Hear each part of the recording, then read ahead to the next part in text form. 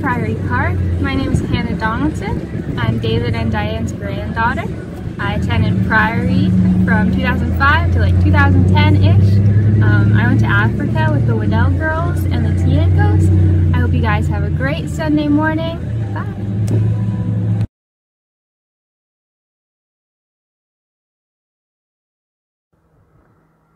Thank you, Hannah, for greeting us. That was my granddaughter, who some of you know from years past, and she was with us during one of our Kenyan trips. It was great to see her and her family last week out west. The announcements, the exciting announcements that I want to bring our attention to again this afternoon. The picnic, we're just going to gather and enjoy seeing each other, even if from a short distance, but we're going to gather together. But then next Sunday, August 1st, we will worship together in the sanctuary, as live as we can be and as happy as we can be to be together again. So next Sunday, please register in advance so we can prepare properly. But next Sunday, August 1st, we are gathering together in the sanctuary. Let me pray before we enter our worship time. Father, you are the God of creation, the God of heaven and earth. Father, you are the God of our salvation and the God of eternity. We confess, we bear witness to, we share our testimony of what we know about you, what we believe about you, what we put our faith in about you. And as we reflect on these beliefs this morning, reveal them to us in a new and moving and transforming way. Amen. It says in Romans, if we confess with our mouth the Lord Jesus and believe in our heart that God has raised him from the dead, we are saved. This idea of confessing the Lord Jesus. is important. We state it. We make a confession. We state the creed. We repeat the Apostles' Creed as a statement, as a confession. In a sense, that old way of thinking of the word confession isn't confessing our sins. It is just stating our belief. So there's two ideas or connotations of that word. So the songs we are gathering and singing together this morning are about our creed, if you will, about our beliefs. I believe, very much the song of the creed. The song about our God. The song about worthy is the Lamb. Who is Jesus? And the culmination of that is, who then am I? Based on our belief, based on our experience, based on our reality. So sing with us the content of our confession.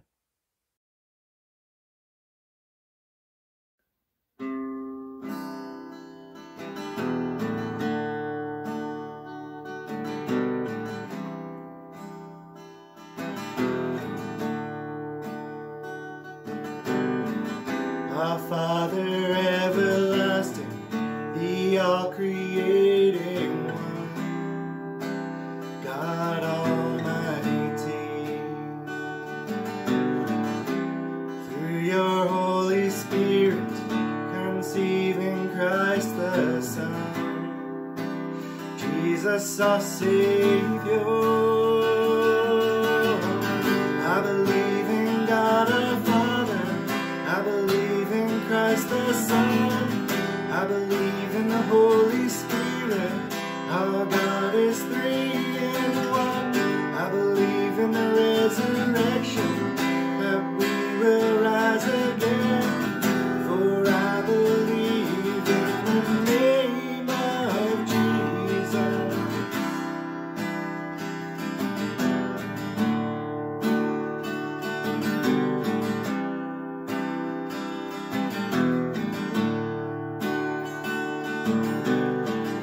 Our judge and our defender, suffered and crucified.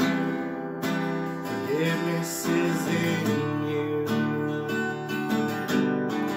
Descended into darkness, you rose in glorious light, forever seated high. I believe in God our Father, I believe in Christ the Son, I believe in the Holy Spirit, our God is three in one. I believe in the resurrection, that we will rise again, for I believe in the name of Jesus. And I believe in you. I believe you rose again.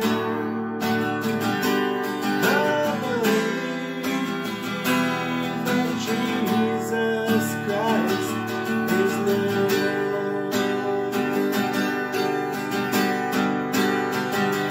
I believe in you. I believe you rose again. I believe that Jesus Christ is Lord.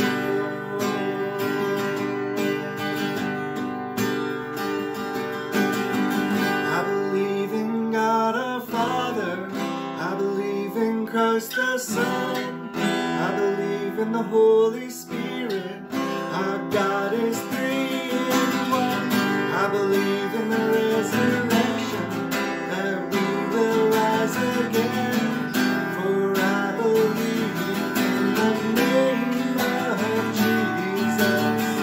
I believe in life eternal, I believe in the virgin birth, I believe in the saints' communion, and in your holy church.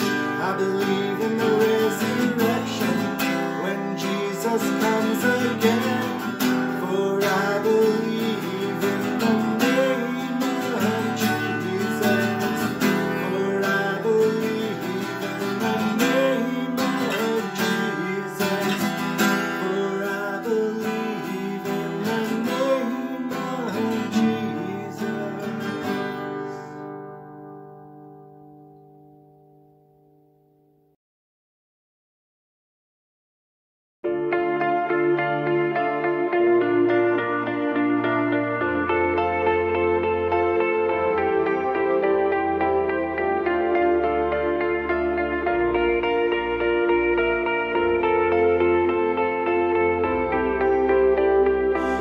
Water you turned into wine, opened the eyes of the blind.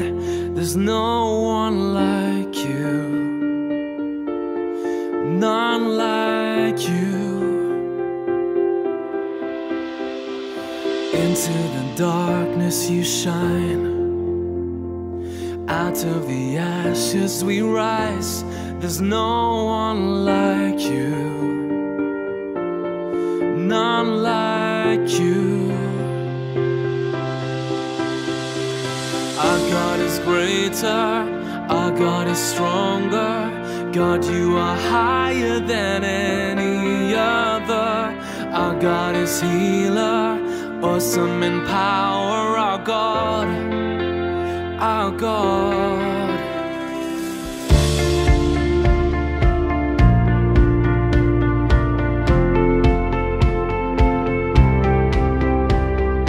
Water you turned into wine, opened the eyes of the blind. There's no one like you, none like you. Into the darkness you shine, out of the ashes we rise. There's no one like you, none like you. Our God is greater, our God is stronger. God, you are higher than any other. Our God is healer, awesome in power. Our God, our God. Our God is greater, our God is stronger. God, you are higher than any other. Our God is healer, awesome in power. Our God, our God.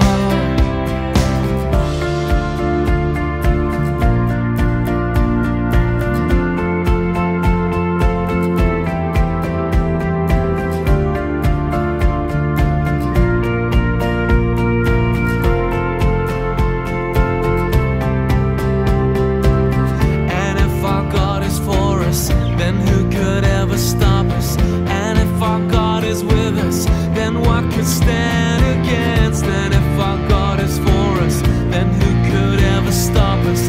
And if our God is with us, then what could stand against?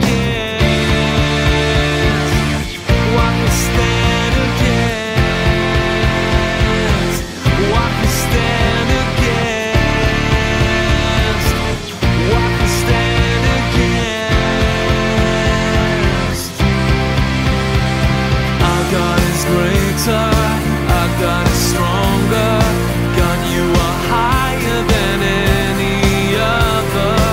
Our God is healer, awesome in power. Our God, our God.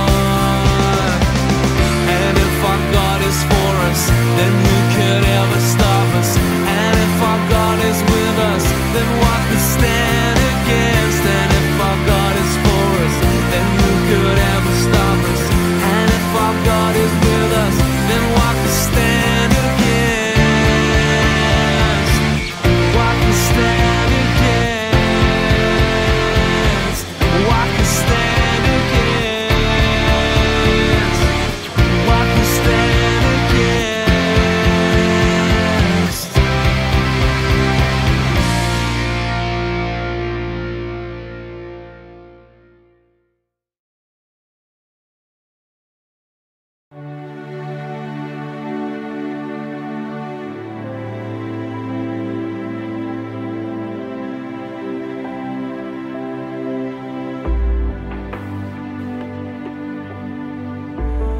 Worthy is the Lamb who was slain.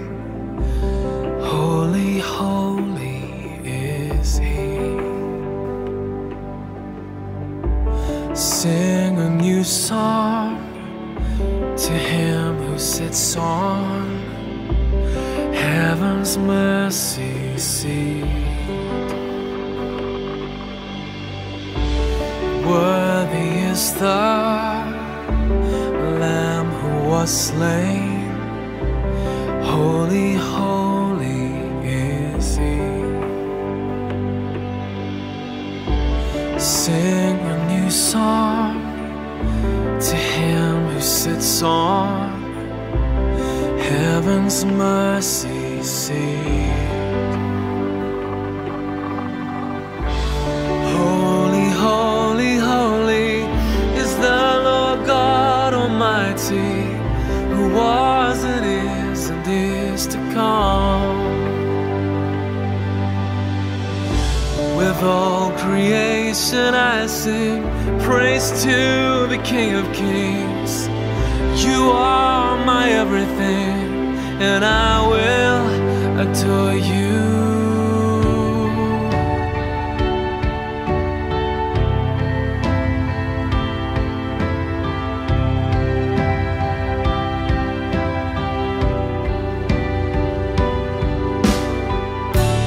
Clothed in rainbows of living color, flashes of lightning, rolls of thunder,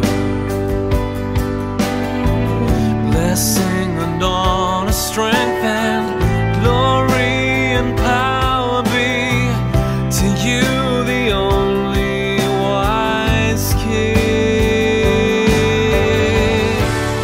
Holy, holy, holy is the Lord God Almighty, who was and is to come. With all creation I sing praise to the King of Kings. You are my everything, and I will adore you.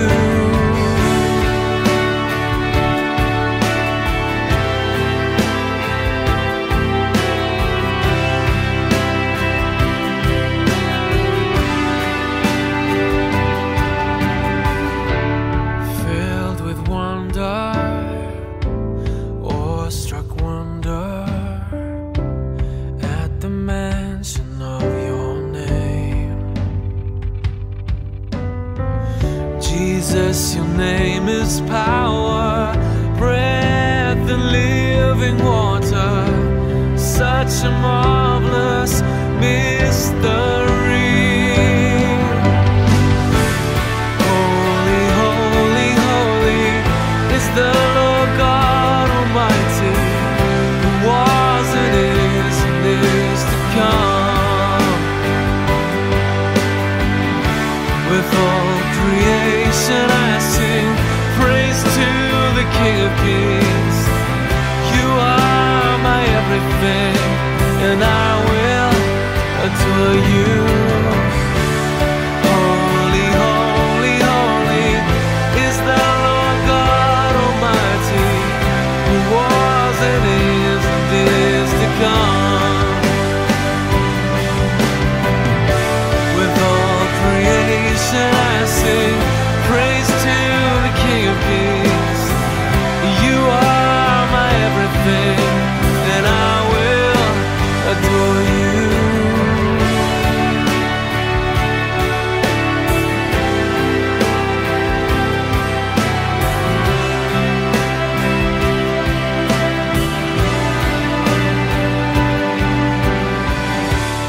Worthy is the Lamb who was slain.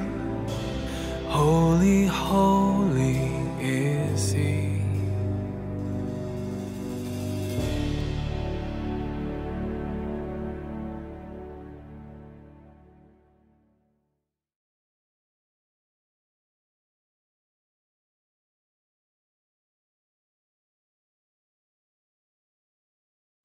At Priory, we value people of all ages, including children. Part of the way that we express this is by offering a blessing to the kids in our church family each week. If you are with a child or a young person, please place your hand on their shoulder with their permission as we speak truth into their lives. Today's blessing is taken from Luke 2, verse 52. Let our children and youth grow as Jesus did, in wisdom and stature and in favor with God and men. Amen. If you'd like, we've posted on our Facebook page a link to some resources for kids this morning. It's free, it updates every week, and it gives the young ones in our congregation an age-appropriate opportunity to learn too.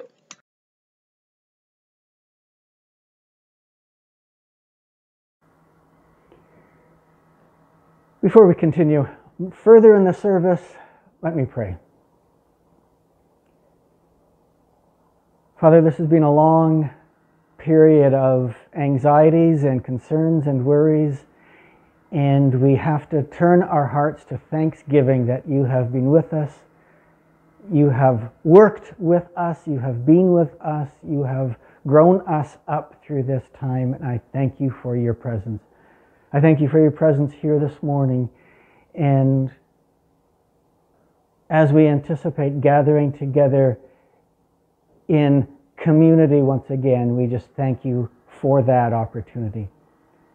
Lord, we continue to think of the people in our community who continue to have high anxieties or very serious physical, financial, spiritual, emotional concerns. We won't name them all here, but you know who they are, and you are with them. And you are with them through us as community, through the friends that they reach out to, and for us who reach out to them. We just pray for the hurting people and ask that you are the God of all comfort. We pray for our leadership as we anticipate regathering and almost relaunching certain parts of our ministry, but we are now looking forward, and I just pray for our leadership as we do look forward into the rest of the summer, the fall, and beyond. Guide us, I pray. Be with us, I pray, as we anticipate good things through your hand and through your work and through your Spirit.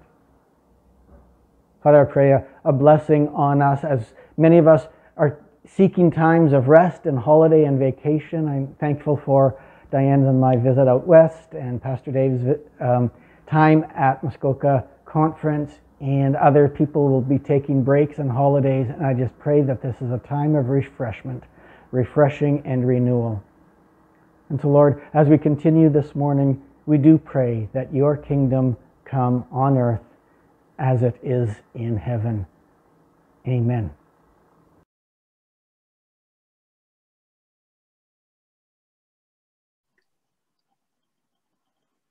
Good morning. My name is Dorothy Mann, and I am a member at Priory Park. I will be reading from John chapter 16, verses 16 to 28 from the New Living Translation. It says, Jesus went on to say, "In a little while you will see me no more, and then after a little while you will see me." At this, some of his disciples said one to another, "What does he mean by saying, 'In a little while you will see me no more, and then after a little while you will see me'? And because I am going to the Father?" They kept asking, "What does he mean by a little while? We don't understand what he is saying." Jesus saw that they wanted to ask him about this, so he said to them, "Are you asking one another what I meant when I said, 'In a little while you will see me no more, and then after a little while you will see me'? Very truly, I tell you, you will weep and mourn while the world rejoices. You will grieve, but your grief will turn to joy. A woman giving birth to a child has pain because her time has come. But when her baby is born, she forgets the anguish because of her joy that a child is born into the world. So with you. Now is your time of grief, but I will see you again, and you will rejoice, and no one will take away your joy. In that day, you will no longer ask me anything. Very truly, I tell you, my Father will give you whatever you ask in my name. Until now, you have not asked for anything in my name. Ask, and you will receive, and your joy will be complete. Though I have been speaking figuratively, a time is coming when I will no longer use this kind of language, but will tell you plainly about my Father. In that day, you will ask in my name. I am not saying that I will ask the Father on your behalf. No, The Father himself loves you because you have loved me and have believed that I came from God. I came from the Father and entered the world. Now I am leaving the world and going back to the Father. This is the word of the Lord.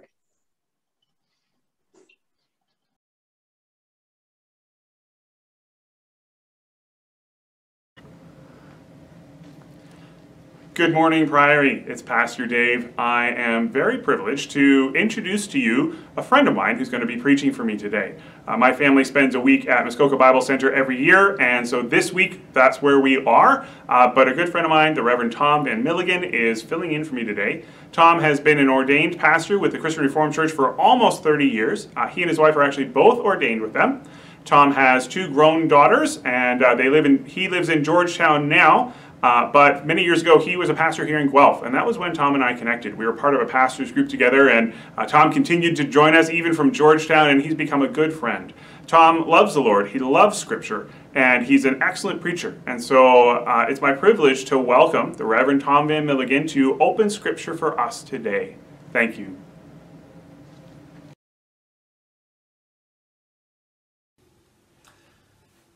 Good morning, Priory Park Baptist Church. It is both an honor and a bit of an oddity to be speaking to you this Sunday morning, which is actually for me Friday morning as I record this in my home, in the studio that we've set up in our home because of the ministry that has been reshaped through COVID. You know all about that. I will say some things about myself because I'm a stranger to you as you are to me. But maybe that will come out later. What I want to say, first of all, because I found that sometimes people only hear the first thing that's said in a sermon. And so I've learned to say the important things first. And one of the important things that I want to say to you about this text is how I came to it. I've been in ministry ordained ministry for about 30 years.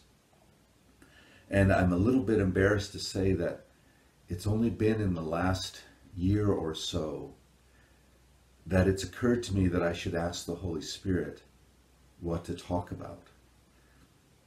So now when I receive an invitation to preach like the one that came through Pastor Dave, I create some quietness in my spirit and I ask God, what passage do you want me to bring to this congregation?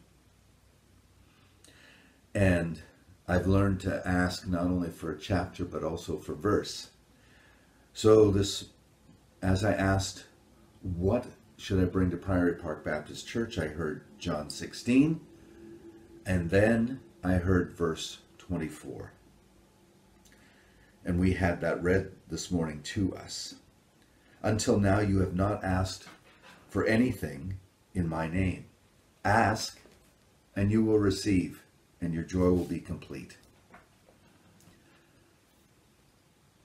I'm going to start talking about this text, which, as I wrestled with it, I realized was as much for me as it may be for any of you.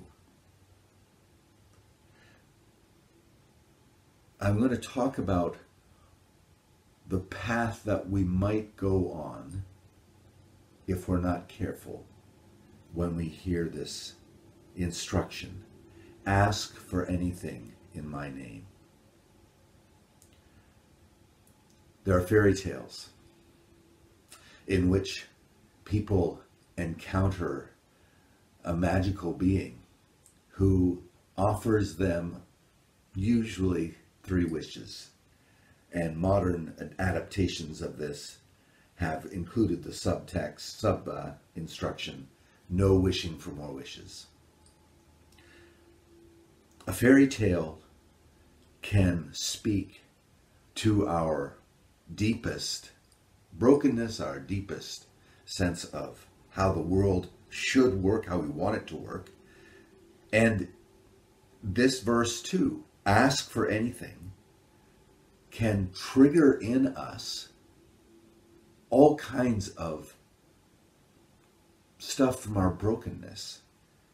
That is our sense of neediness, our sense of covetousness, our sense of greed, our sense of lust, all the deadly sins that the church fathers spoke of. When we hear somebody say, ask for anything, then it's very easy for us to go into that place where we think we are so needy. In my own tradition, which comes out of the Dutch Reformed churches of the 16th century, the Reformation, and then became an immigrant community in Canada, there is a strong bit of wisdom that we've carried forward that says, beware of lotteries, beware of games of chance. And sometimes people think, well, that's because we believe so strongly in providence, and if you're meant to have it, you're going to get it, and all that stuff. But in my experience, it's a much more focused bit of wisdom.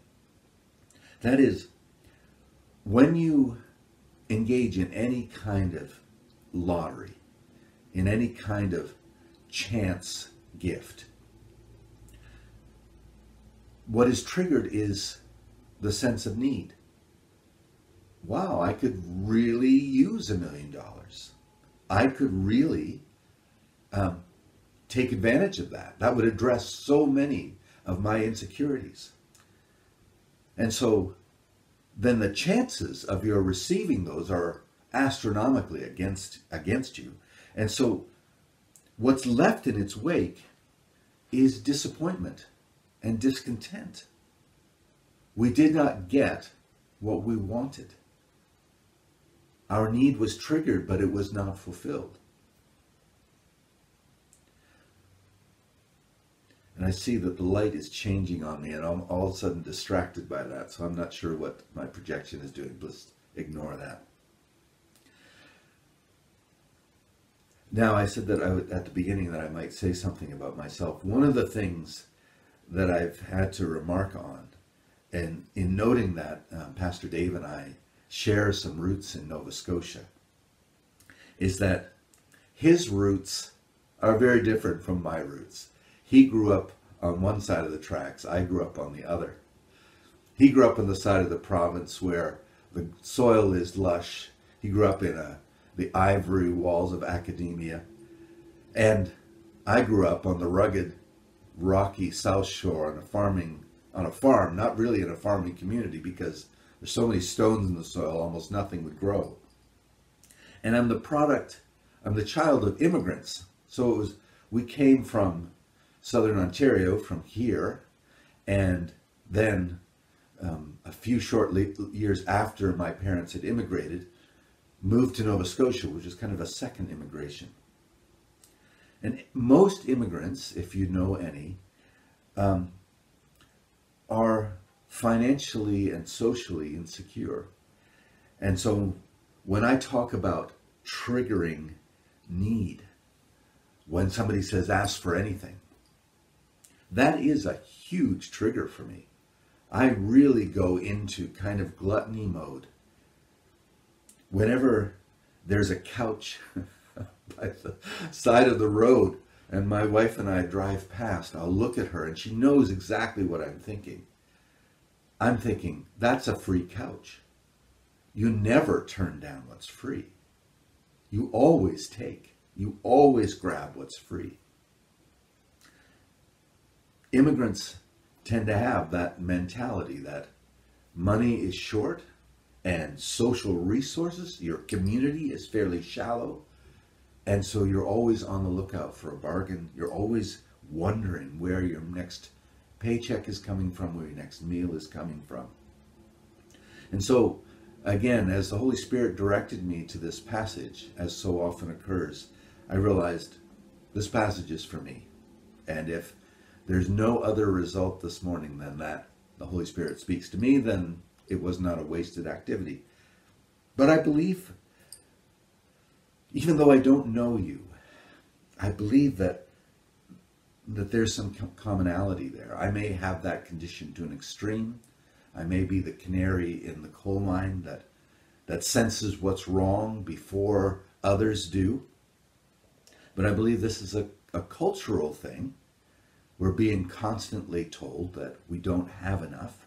We're being constantly flooded with fear so that we are afraid of what's going to be taken from us or withheld from us.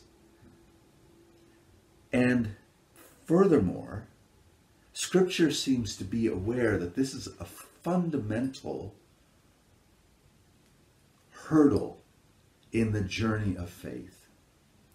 That is, we need to deal with this sense of neediness. We need to understand where it comes from and how to reshape it before we can hear what Jesus is saying when he says, ask for anything in my name. I just want to rehearse a few verses with you. As you're going to hear, this is a little bit like shooting fish in a barrel. Once you start digging up this theme of what do we do with our anxieties, our insecurities about having our needs taken care of, you realize it floods Scripture. So first of all, I'll start with Psalm 23, which has become for our culture one of the most important psalms. The Lord is my shepherd.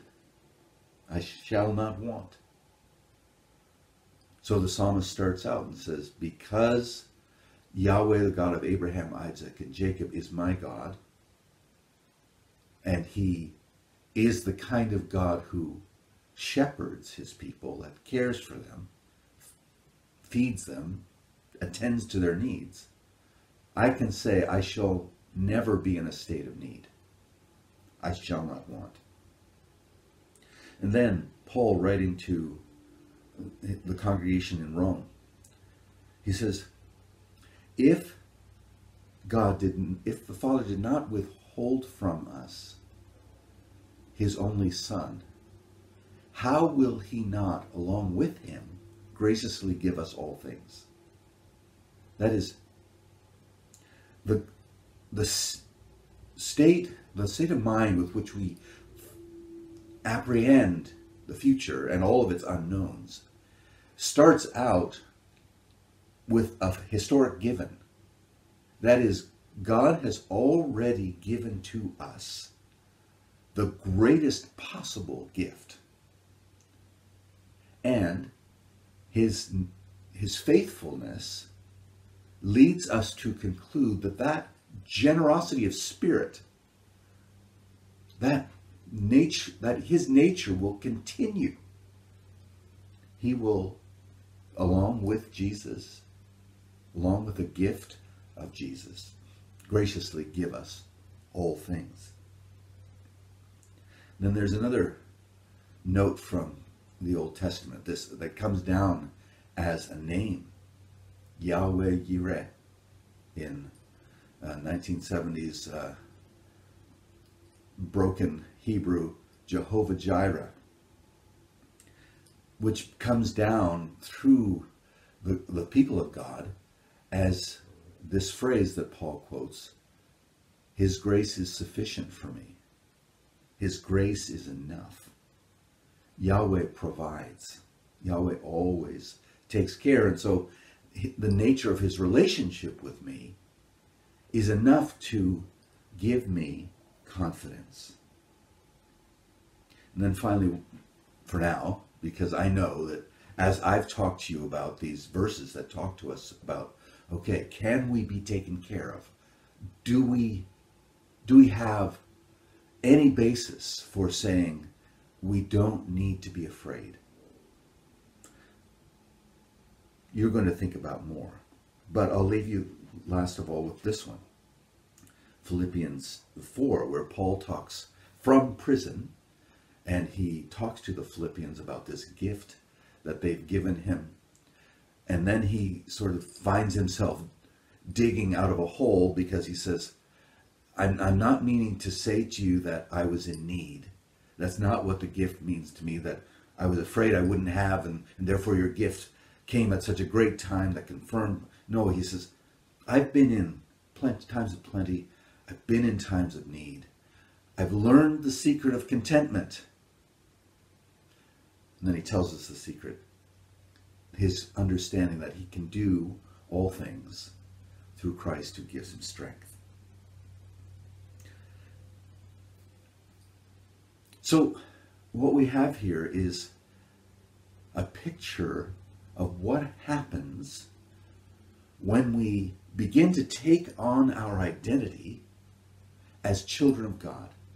When we begin to clothe ourselves with the gospel.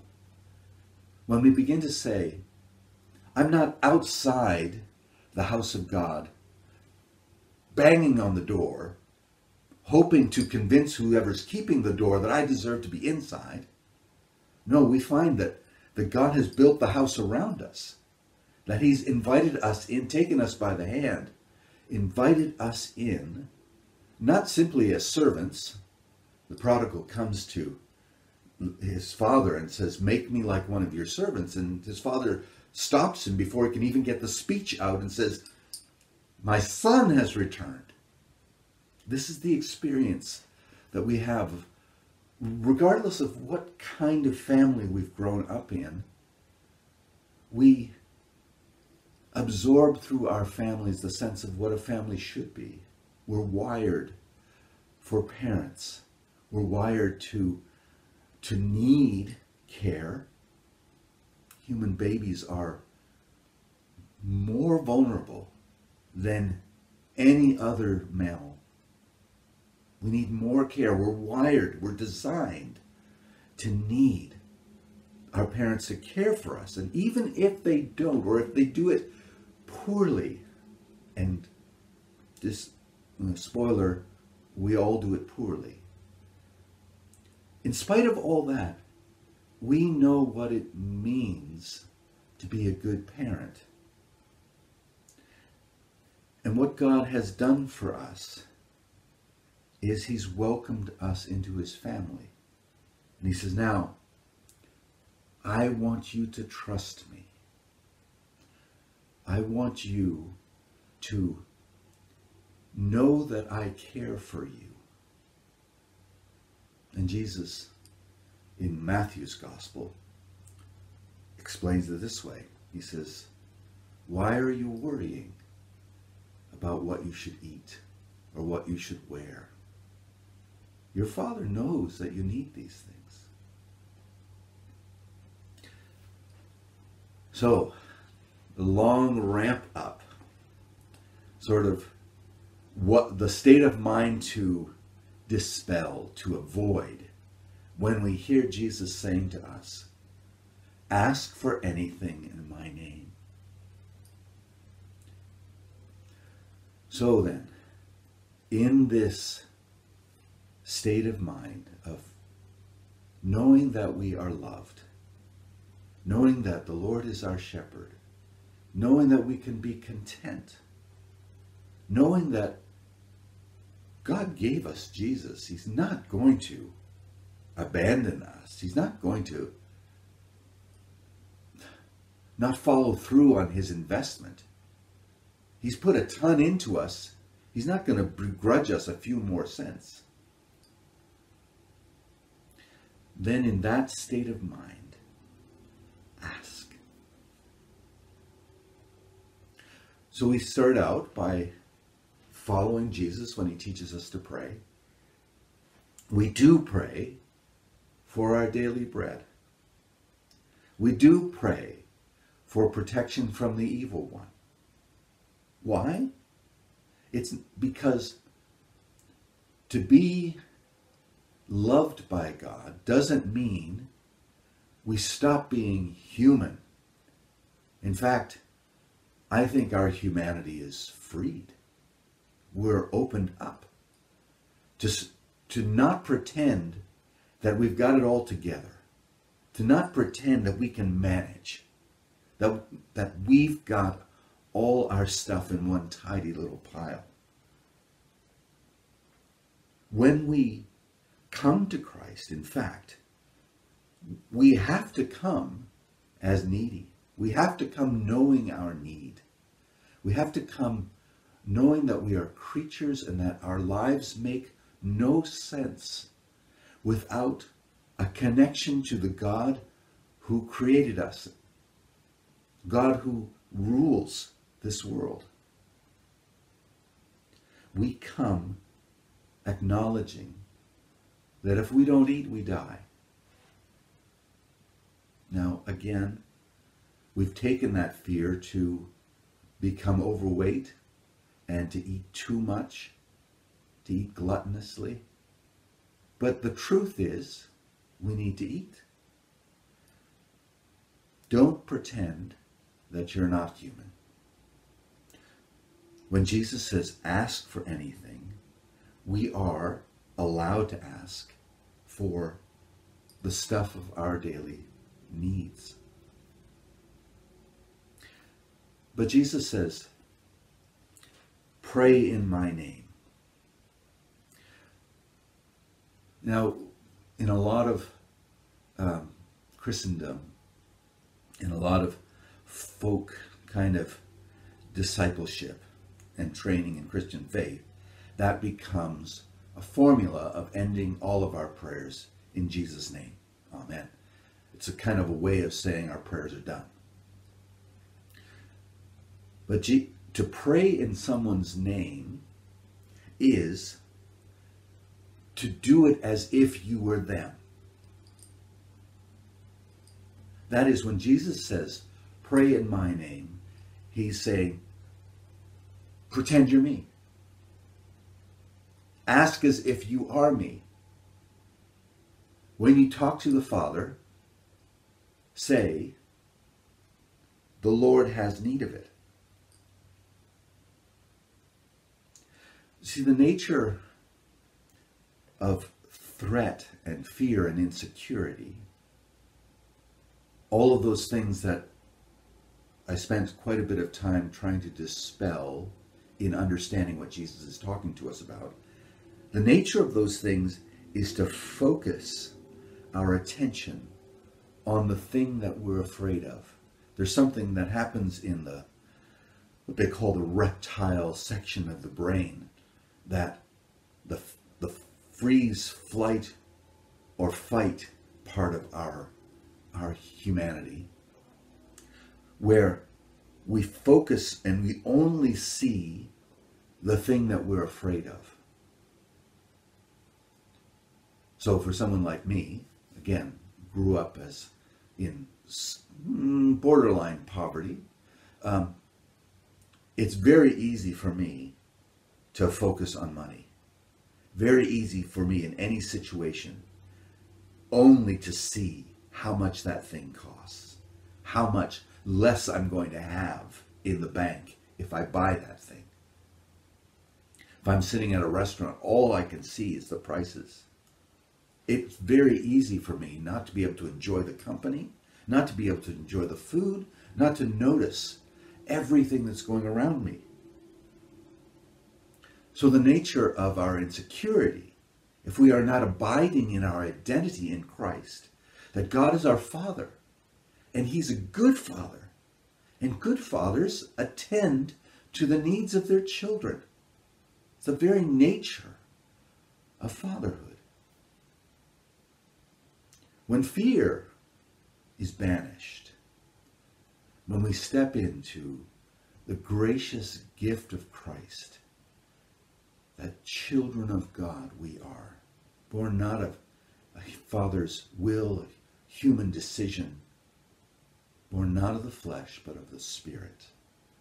When we step into that identity, perfect love casts out all fear.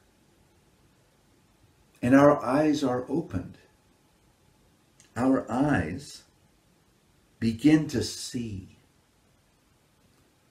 I said that fear tends to focus our attention on the thing that we're afraid of. When fear is dealt with, all of a sudden, we start paying attention to everything that's around us. When, again, fairly recently, I, through prayer ministry, through a friend, came to realize that I had a mammon idol. Jesus characterizes money as, personifies it as a very real spiritual force. And he says you can't worship mammon and God. You worship one or the other. And I realized that there was a real conflict in my spirit about who I was going to worship. And that realization that I had an idol infestation turned me toward the understanding, the scriptural understanding of idols. And I again began to see how prominent a theme it is in Scripture. Idolatry, the prophets say, makes us like the thing we worship. And the thing we worship, they say, is blind, deaf, mute. The prophets and the Psalms say those who worship idols will become like them. And so when Jesus comes, fulfilling the words of prophecy, giving sight to the blind, opening the ears of the deaf, opening the mouths of the mute, giving legs to the paralyzed, healing, restoring, there's a very real sense that what he's doing is overturning the effects of idolatry. That he's undoing what happens to us when we start worshiping idols, when we start taking matters into our own hands, when we start doubting that there is a God who is looking after us and who's under whose authority our lives exist. So when the Spirit of God begins its renewing work in us, applying the blood of Jesus to us, restoring us as children of God, then one of the effects is we start to see. Our eyes are opened. We start to hear. We start to speak. But in terms of how fear works, that is, our eyes are focused on the thing that we're afraid of. To be released from the bondage of idolatry is to have our eyes opened. And so when Jesus says, ask anything in my name, he's saying, start to look around you and imagine what I want. What does Jesus want? Behave like those disciples on Palm Sunday when they go into the town. Jesus says, you're going to find an animal tied there. When people ask you, what are you doing with the animal? You tell them the Lord needs it. This is a picture of how we are to pray in Jesus' name. Ask in my name. Ask because you are being renewed in the image of Christ. For you to live is Christ. It is no longer you who live, but Christ who lives in you. You get the point. Scripture again is filled with this notion that we are temples of the Spirit of Jesus, the Holy Spirit. It is the Spirit in us that continues the work of Jesus.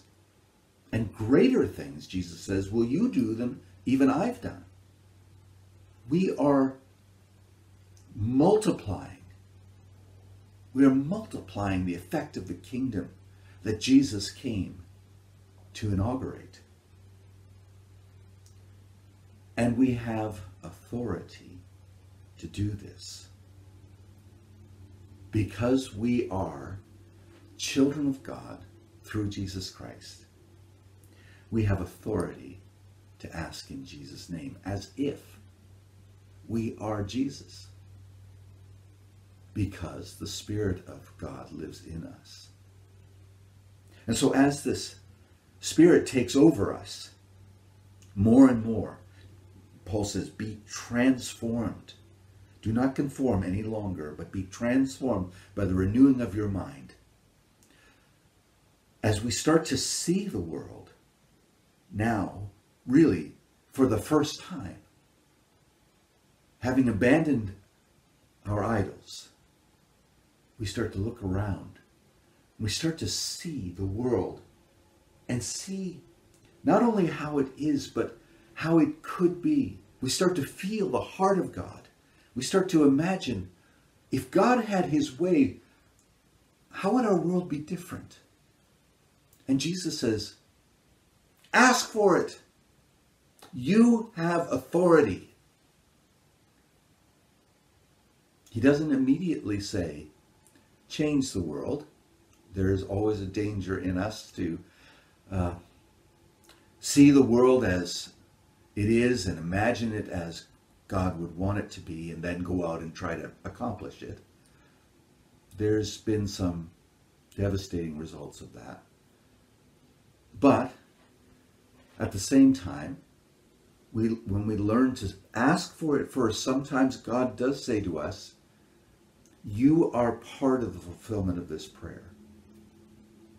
I've placed this vision of my kingdom in your heart so that you could be part of its fulfillment.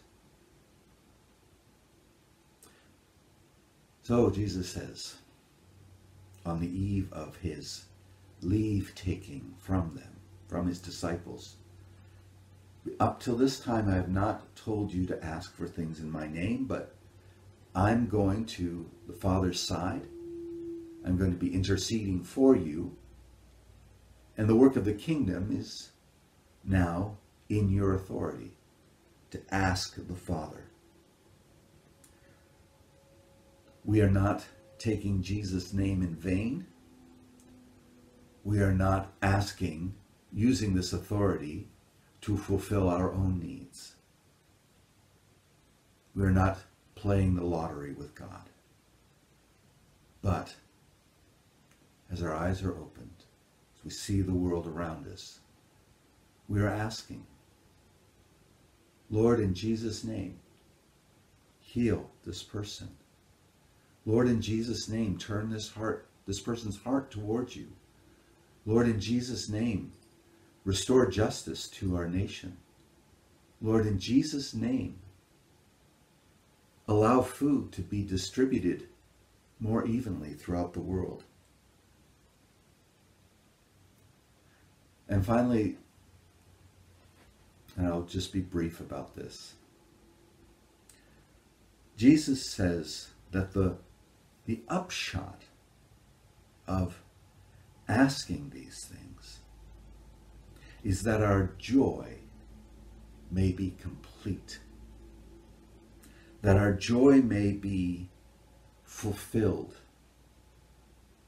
That is, I think, even though he doesn't go on to say much about this, that the relationship that we have, two things, the relationship that we have with the Father can be a little bit cerebral. That is, we can sing, Jesus loves me, this I know, for the Bible tells me so. It's easy to say the words, but sometimes it's hard to believe them, to let them shape how we think and feel. So when Jesus says, ask anything in my name, and you will receive, and your joy will be complete. That is, when we say, Lord, in Jesus' name, remove this demonic presence from our community, and God does it, our joy is completed. Our sense of, yes, we really do belong to the Father. He really does care for us. He really does respond to us as if we were his children. And Jesus really is the Son of the Father. He was speaking truth when he said to us that we could ask anything in his name. There's that sense of completion, that the loop is closed. And the second thing, the second sense of joy, is that the things we are asking for are not simply magic tricks. They're not simply saying, Jesus saying to us, if you ask that mountain to be thrown into the heart of the sea, it will be done. And we do that and everybody says, whoa, that was so cool. When we begin to see with content hearts and unanxious minds, when the Spirit of God that brooded over the chaos begins to shape how we imagine, and we begin to pray into kingdom imagination, and then we begin to see God answering our prayers in the name of Jesus. The result of that is not just, wow, God can do anything. It's, look at the kinds of things God does. Look at the amazing things that are on his heart, that he has placed in our heart. And now we begin to see with our own eyes. People being healed, creation being restored, humanity stepping forward. These things bring us joy. And each of us is wired a little bit differently for God's joy. It's part of our creation uniqueness. Whether it's in human relationships or in music or in gardening or in architecture, we are wired to respond to God's beauty. And when we ask in the authority of Christ that the work of Christ be continued in this world, and we begin to see it, we experience great joy. Will you pray with me? Lord God, we claim our identity in Jesus Christ. Again, we say no to the deceiver, to the liar, to the accuser, who says, how dare you identify with the Father? We say no, through the grace of Christ, we are children of God, your children. And we give you thanks.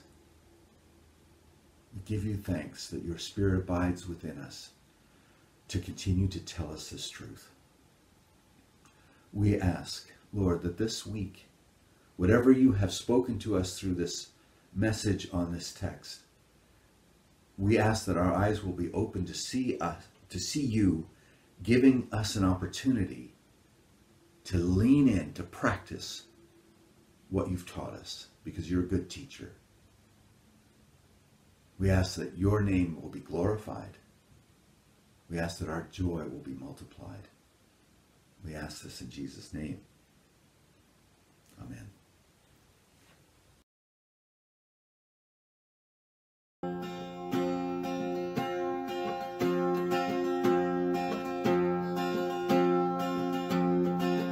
Who am I that the highest king would welcome me?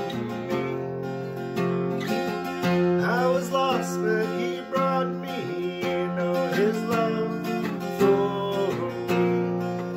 Oh, his love for me. Who the Son sets free. Oh, is free.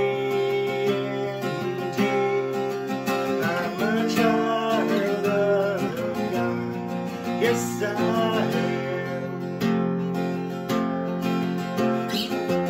free at last.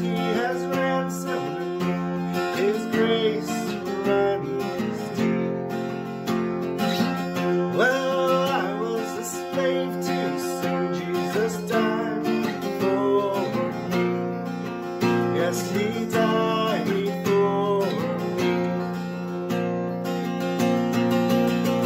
The Son sets free. Hope is free indeed.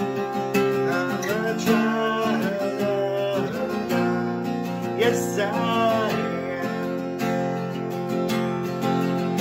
In my Father's house, there's a place for me.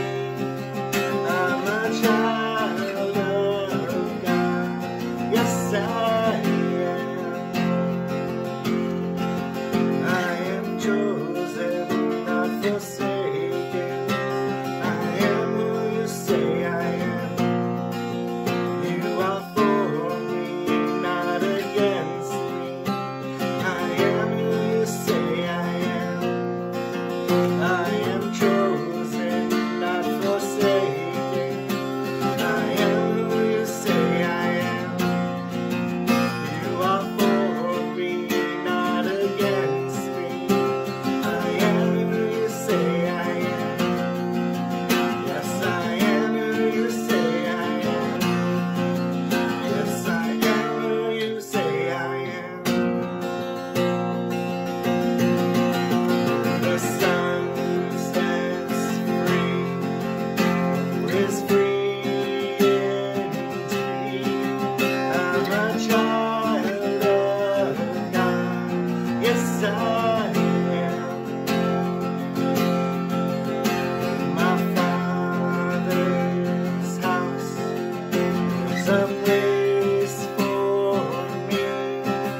I'm a child of God. Yes, I am.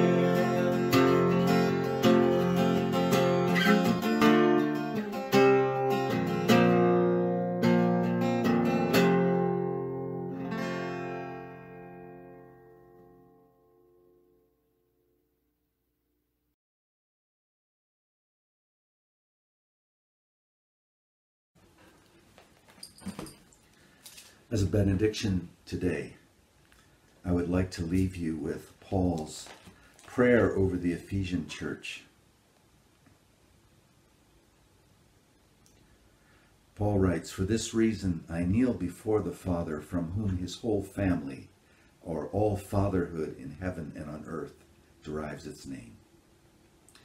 May God, out of his glorious riches, strengthen you with power through his Spirit in your inner being. May Christ dwell in your hearts through faith.